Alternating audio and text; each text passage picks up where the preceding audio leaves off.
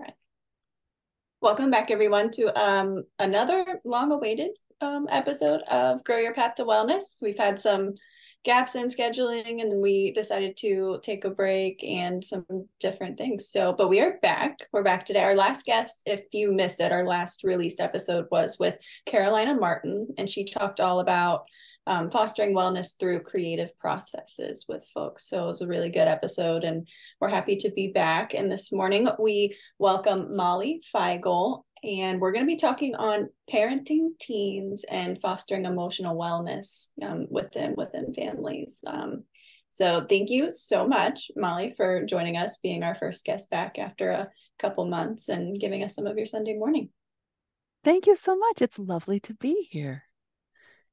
Now, do I spiel? No, Amanda Awesome. goes. I'm so Amanda. glad Molly's here. I was telling Kelsi before we started hitting record, like networking has got me so many places and connected to so many people. And Molly is one of those wonderful people that as soon as we started talking, I was like, you get it, right? Like when you find your people that are doing similar things that you are in the world and trying to help people live less stressful, overwhelming lives and be more content and thrive. It's always a beautiful thing. So for people that don't know you, Molly, who are you and why is this topic such a passion for you? Yeah, thank you. I'm Molly Feigal, parenting support. People who are looking for me, sometimes they don't know how to spell my last name. It's F as in Frank, Eigal. Or I have people tell me, just Google Molly parenting support and my stuff will show up. They don't really have to worry about my last name. I live in Minneapolis, Minnesota, and I taught elementary music for 20 years. So had a lot of time within the school system supporting kids. I got into it because I wanted to support young people. And I've also spent almost 30 years now at a summer camp for teenagers in the Northwoods of Minnesota. So I spend a lot of times with teens. I have two of my own teenagers, a 12-year-old and a 15-year-old. So those of you who have teens, we are in the same place right now. Okay. And in brief, I recognize that even the best parents get absolutely blindsided by the behaviors of their kids sometimes, especially as we're hitting that preteen and teenage time. So many things are changing, which we're going to go into in a little bit. But what I've discovered is, especially preteen and teenage parents, or parents of that age, um, we just feel a little bit like, wait, what do I do now? And then we feel bad about ourselves because we don't know what to do. And we think we should be able to figure it out. And that's where I step in. So there are many reasons why, and I can go into it more deeply if you like, but I truly believe we are in a mental health crisis for our preteens and teens and young adults right now. And parents can make a huge change. So I got certified as a parent coach. I've been doing that for 2 years now and helping families make change in their own households so that we can try to grow those happy, healthy humans that we're trying so hard to grow. What did I not say in that I need to have said, Amanda? Nothing at all. That was beautiful. And I love that you do summer camp. Did you say like in the woods? Did I take that very literally? Because Quite that literally, yes. like love stuff like that. So Yeah. Well, and also Kelsi also lives in the woods. So, you know. yeah, also kind of very literally. So Okay, awesome. There's this beautiful place if you ever come visit us in Ohio called Hocking Hills in Southern Ohio. It's beautiful. There's caves and just beautiful, beautiful. But that's another topic for another time. that's the Right, whole thing. right. So I heard you say Right. that and I'm like, ooh, I'm not Ooh. myself, I'm not a parent. But in my practice, I work with teens, older teens, like usually Mhm. like 15, 16 and up, and then young adults. So, but I work with a ton of parents of teens, of course. So Yeah, I'm super excited for this topic today. So, yeah, absolutely. um, Absolutely. Thanks. when you say that, Molly, when you say we are in a mental health crisis with our Mhm. teens, what exactly do you mean by that? Hmm. Um, there are so many statistics coming out right now about the mental health of our teens. I don't have them at my fingertips right now, but things like anxiety is up, depression is up, self-harm is up, um, sinking away from the world and into themselves is up. And as a parent of two teenagers, I see that in my own household. As a teacher, I am still, not only have I been a music teacher, but I teach other music teachers. And so I have my finger on the pulse of music teachers around the nation. And when we talk about this age range, we are all noticing patterns and things happening. The summer camp that I work at is little plug, Concordia Language Villages in northern Minnesota. It's a language immersion, and what they do in the summers is have teens, like thousands of teens are up at Concordia learning language and living in the woods. And I was able to train in some at the French Voyageur program, train in some of the counselors this summer. And when I asked them, what are you seeing? What things have been coming to you in the past 2 years that I can help you address when it shows up again? And the amount of homesickness in teenagers has skyrocketed. The amount of anxiety that they're seeing has skyrocketed. The amount of not being able to know what to do when they're in a uncomfortable situation or a situation that's new, and the youth are showing it in their behaviors. So everywhere I look, I am seeing the signals that our preteens and our teens are not doing well. And we could certainly talk about why if we wanted to, but there's not much we can do about the why anymore. What I like to say is that over the past couple of years, the way that children normally develop has been disrupted by a variety of things. But the way that children's bodies and brains typically normally develop, they're on a certain trajectory, and there's all these hormonal and chemical things happening in the preteen years, and there's all this physical growth and emotional growth and mental growth and social emotional, like social awareness growth. And in the past few years, there have been so many things that have disrupted the normal growth trajectory of our kids.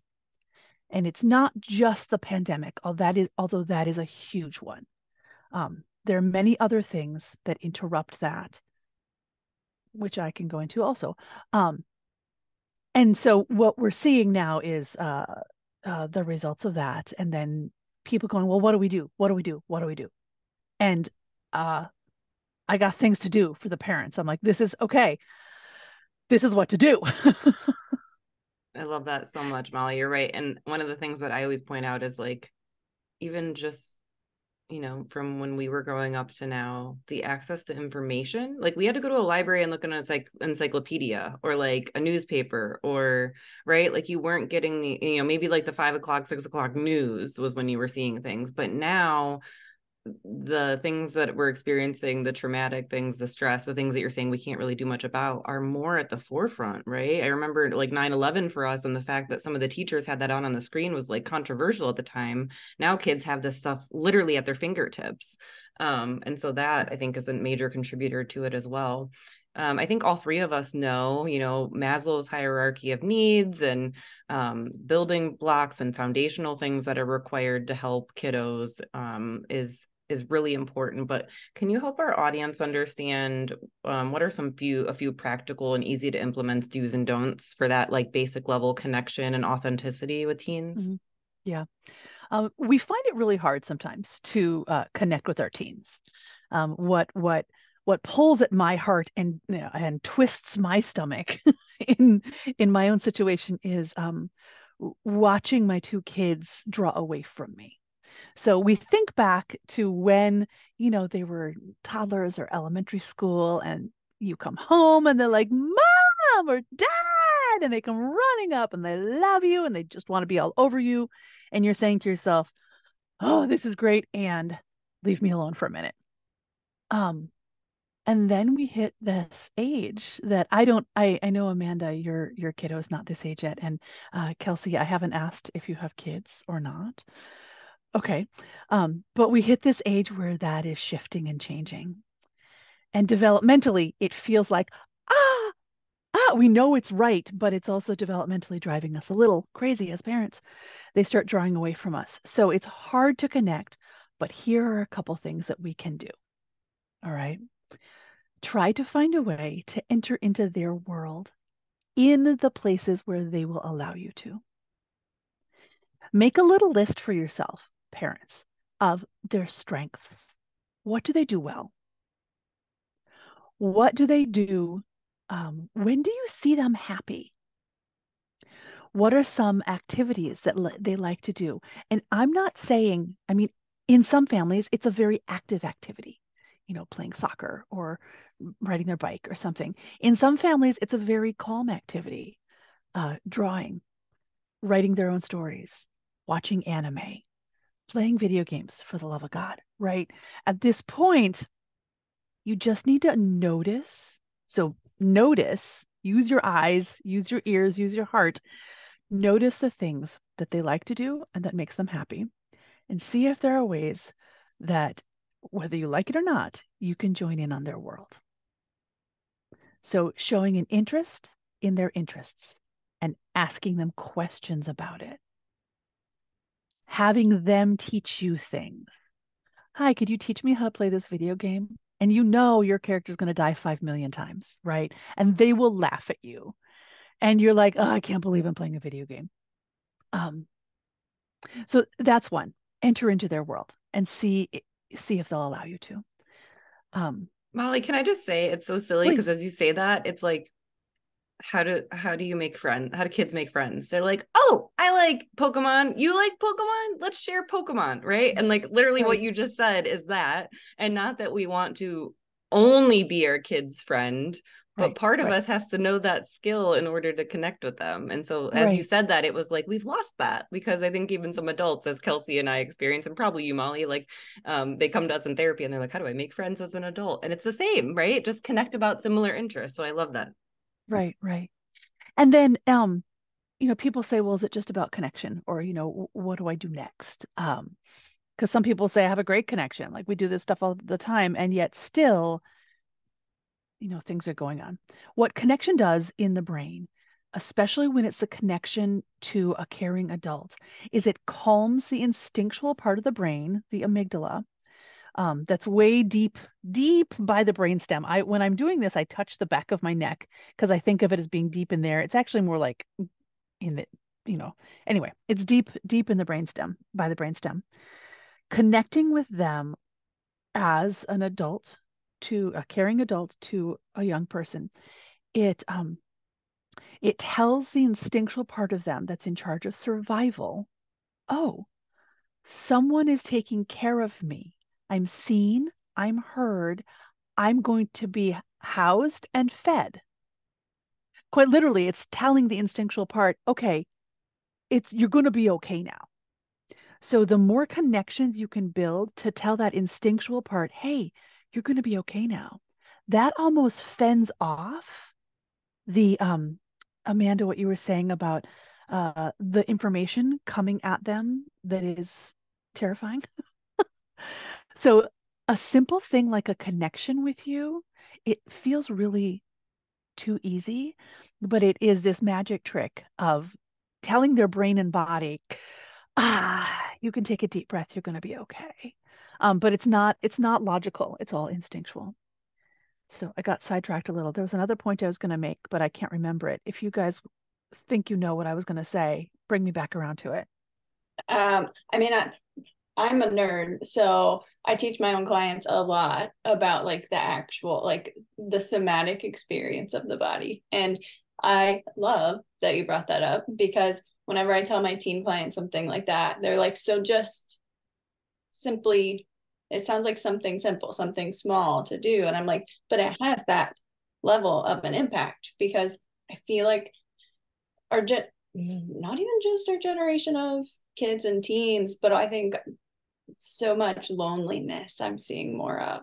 Absolutely. Just like isolation. And it's like, Mhm. well, you know, I love social media in ways, you know, there's great things about it, but it's an algorithm. Yeah. Like it's set up Right. to be constant stimulation, constant. Is there a connection aspect to it? Of course, but it's way different, and it has an in-person, safe, Right. authentic, curious, mindful connections do something Right. totally different that technological connections don't do. And when Right. you teach that, and they're like, huh, no way. And I'm like, so we're Yeah. starting at our days when we first, even teens, when they first open their eyes, looking at it, Right. doing it, and then Right. off we go. And then the disconnect that causes, but just within a household, it's like Right. parents have no idea like anything about their teens and like what they are interested in. And it's Right. crazy just how complex that actually is. So I don't know if I added anything. But Absolutely. I have this great analogy that I came up with myself. Thank you very much. And I'm about to put out into the world. Wow, for the first time. I have this great analogy for social media. It's like Pavlov's dogs. When the bell rings for the dogs, they associated that with being fed, and so they salivated, right? Well, for our brains, the social interaction is the is being fed. It's like and what social media does, and I am just as addicted to it as anyone else. What social media does is it dings, it rings the bell, but we don't ever actually get the food. But our brain goes, oh, I was seen. Oh, someone liked that, or someone commented. And so the bell rings and we salivate. We go, oh, I've been socialized, but you're not actually eating anything. And I had that conversation with my own kids recently. And once it just like you, Kelsi, they were like, oh, that makes sense. So it tricks our brain chemistry. right, they're And like, I oh, you're think, getting that need met, and it's like right, actually not. You're just kind of, it's just keeping it on this and chronic loop. right, You exactly. So, Molly, can I just say something about what you just said? Like, and I explained that to my own children because yeah, Pavlov, okay, like if you don't know who Pavlov is, it's like a basic psychology study that they did to reinforce behavior psychology. And the fact that you're explaining that to a 12 and a 15-year-old makes me so happy. And I think it feeds into what you're saying about authenticity is that I've even realized now that, and there's no judgment or comparison, it's just a noticing of differences. Like my kid's only 2, and yet from as early on as I could, I talk and I explain and I answer and I, to whatever capacity that is at his little age, I try to give the information and make it make sense, right? And I hmm think that for so many families and kids that's missing. Like parents think that kids can't, maybe the parents are frustrated, they don't have time, they're hurried, they don't have the patience, or they don't think that the kids can take information in that way. Or do you mm notice that? Like I think that that's maybe such a crucial piece to this connection and understanding with kids. Yeah, one of the things I noticed as my 20 years as an elementary music teacher is that the I feel like we can really trust the kids to understand. That's what one of my takeaways. Um, and when I say 20 years as an elementary music specialist, let me draw your attention to how many children I have witnessed grow up in my classroom. So to give a little validity to my observation here, 20 years, same school. The school has about 750 kids in it, and I saw every one of them. So if you think about from kindergarten to fifth grade for over 20 years, I saw a lot of children. So what I noticed is that when we kind of baby down the lesson or the language, it is not helpful. Now, when there are things in the world that are big and scary, of course, we pick an appropriate way to communicate that with kids. And I have a whole course practically on that that people can access if they'd like to reach out to me. Um, but the bigger things like how your brain works and how your emotions work and social interactions and things like that, they're eager to suck up that knowledge, and they're interested, and they notice, they're curious. And so not sharing some of that information with them from early on, I think, is a huge disservice. I really do think that if we taught children more about how the brain body chemistry stuff all works, it would give them a basis for understanding for when they're going through their own changes. Did you know that around 7 or 8 years old, there is a hormonal shift in most people who are assigned female at birth? There is a hormonal shift. People come to me and say, why is my 7 or 8 year old girl insane now? Why is she crazy? Because there's been a chemical shift at about that time that a lot of parents don't know about, because who teaches that, right?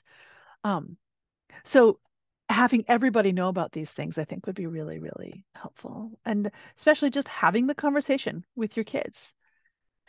Here's a point I would like to make if I could.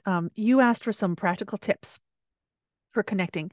So here's another practical tip that can be used in having conversations about, brain chemistry stuff with your kids, or just in general.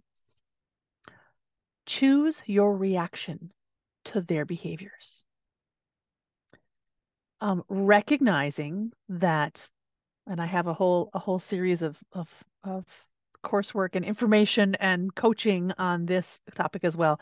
Recognize that behaviors that are coming at you, or behaviors you're seeing, are based on their brain chemistry and based on the stressors in their lives at the moment, and they're not actually trying to make you angry or trying to cause you trouble.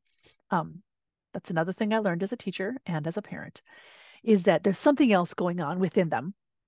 So when you see this reaction, you see this behavior from a child, you have to, as the adult, take a moment and go, okay, this behavior is not really about me. And yet I'm having this intense reaction within myself. It's all about mindfulness, like recognize what's happening in your own body. Once you recognize that, then you get to choose your own reaction. Are you going to escalate the energy, rising up with the child? And is it going to be an angry escalation? Is it going to be a joyful escalation? Sometimes people escalate in happiness, and that's great if that's the right pathway. Or are you going to choose a pathway that is a little bit more connective and calming to help bring that child back, telling that instinctual part of the brain, okay, calm down, so that the prefrontal cortex, the logical part, can come back on? I don't think I talked about that yet. Okay, teaching moment. Can I do this? Teaching moment. Yeah, I was gonna say that, like, what you're saying is that the behaviors are not, many people don't realize the behavior is not conscious. It is not a conscious decision. And oftentimes I hear they're manipulating me. They did that on purpose. They're taking advantage. Yeah. They're trying to get attention. Yep. I'm like, you're not wrong though. and also we don't even realize in ourselves as adults that we don't even have the connection enough in our own bodies to know, oh my gosh, I feel it in my chest, I'm getting hot, and then we just explode, right? We're not consciously often making those behaviors either, unless we've been taught how to mindfully be aware. So yes, Molly, quick little science lesson as we're wrapping up here. Yep, quick. Oh yeah, tell me, what's our time? Oh, that much time. Okay, great. Quick little science lesson. The prefrontal cortex, that's the front part of the brain, it's in charge of logic and attuned communication, like actually tuned in with people. And, what happens if I do this, and planning and all that stuff, logical thought. That and the amygdala are never on at the same time. right? That's a little overstated, but for parents, just know that. When there's a stress response that is coming from the amygdala, the prefrontal cortex turns off and the logic is not there. The biggest mistake I made in my music classroom was trying to logic with kids who are in the middle of a meltdown. They don't need that. They need that connection we talked about. A deep breath. I'm here with you. You feel really upset. It's okay to feel upset. And once they come down off of that, the logic turns back on again. And then you can talk about what happened and start making plans and talk about rules and all that stuff. Can I plug my website and my download right now before we get too close to the end? Yeah, Cool. yeah. If there's anything else that you wanted to share about as far as topic wise at the end, yeah, we always give you opportunity to share all that, and it'll be in the show notes too. So Okay, cool. On my website, I have a free download called 7 ways to connect with your teens.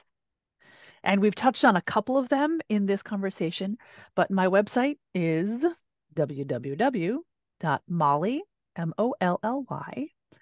Feigal, F as in Frank, Eigal, Molly Feigal, Parenting Support. So parenting and support, I'm going to have you spell that yourself, .com. And my free download, you'll see a blue button that says free download. Click on that, and you can get to my handout, my download, 7 ways to connect with your teens. And what's great about this list is it came from the teenagers. Yeah, right. Kelsi's like, oh, Yeah, it came. it's like you're such a therapist because I'm like, oh, I feel so cheesy right now, but I love that you did that. It came from the work of my friend Anna Scobie and myself, working with teenagers and asking them, what do you want your parents to know to parent you better? Oh And my so favorite. they came up with these do's and don'ts. And Mhm. then we flipped them so that you could understand them better as parents. And that is part of the handout. So, oh, I also, if any of you are seeing this and live in the Minnesota area, November 5th, Sunday, November 5th, I have an in-person retreat just north of the Twin Cities, and you can also find that on my website. And it's yeah, right. Kelsi's like, interesting. It's a parent retreat. Come up and hang out. And I am not a parent, but I will come and I will share hey, my life or something. exactly. So I can still talk about things, but I just wanted to get my free download in because if people are listening to this because they really wanted information on their teens, yeah. that download is rich with information. Yeah, and I Molly and I are really great accountability buddies in our businesses, so I helped proof that document, and it is chef's kiss, very good, highly recommend. So we'll make sure that we have your link in the show notes so people can go right to your website. We also will have your Facebook and Instagram links on there, and your LinkedIn and all Great, the good great. stuff. Molly, we always ask everyone before we close out, what is like parting words or a mantra or a quote, something that you can leave our audience with today that'll help them feel better Yeah, about their relationship with their kiddos? yeah, absolutely. I didn't think through a great closing, so let me just pour one out of my heart. Um, hey parents, you are not alone.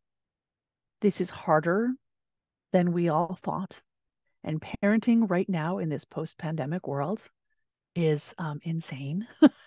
However, you are the change maker in your child's life. You can make positive change in their body chemistry, in their brain pathways, in their hearts, and how they move forth into the world. So please know that you're not alone and feel free to reach out. Um, my email address, if you just want to email me, is Molly at coachmollyf, as in Frank.com. So we're all in this together. You're not alone. Take a deep breath and just settle into the present moment and connect with your teenagers. You're so right. No one prepared us for any of this, right? They taught us how to do like 40 to 7,000 types of math, and no one prepared us on how to care for our own bodies or how to care for little people's bodies. So you're I have not to say alone. something really quickly too, Go for it, Molly. Kelsi. Yep. I love that you are offering support, on the parent side, like very specific content, because one of the biggest things I see like in my practice is parents who are like, I was never, like we've already said, like I was never taught this. And it's not just like, it's not just a topic. Like this is something that is very vulnerable.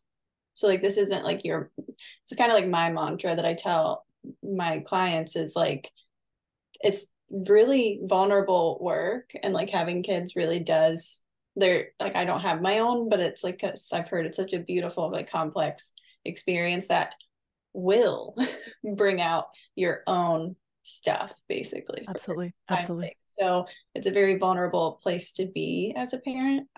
So in parenting in today's age. So I want to like reinforce that for people, that when I reinforce that in my sessions, they're like, okay, yeah, so this isn't just something you can go and read in a self-help book and like get everything you need. And I'm like, no, you need a team. You need a support really team. And if we lived in Pleasantville, maybe. that Right? But, like, yeah, might be great.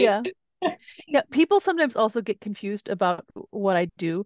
So real quickly, I do private coaching, 4 sessions, and you're pretty much done.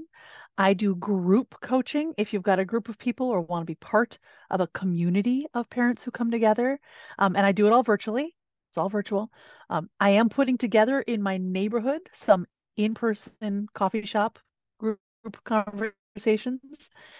And I do retreats, and I do trainings for staff people anywhere.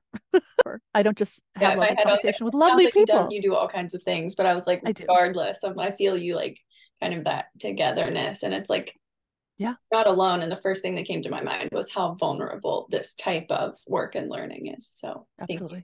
absolutely. You're welcome. thank It you has so been much, so cool Molly. to be here. Thank you for joining us. Everyone, make sure that you follow, like, subscribe, leave us comments. We want to hear your feedback. Did you like the episode? What would you like to see more of? And ring the bell so that you get notified when new episodes come out. Like I said, we will have all of Molly's contact information in the show notes for you. And we look forward to seeing you next time. Take care, everyone. Take care, everyone. Bye.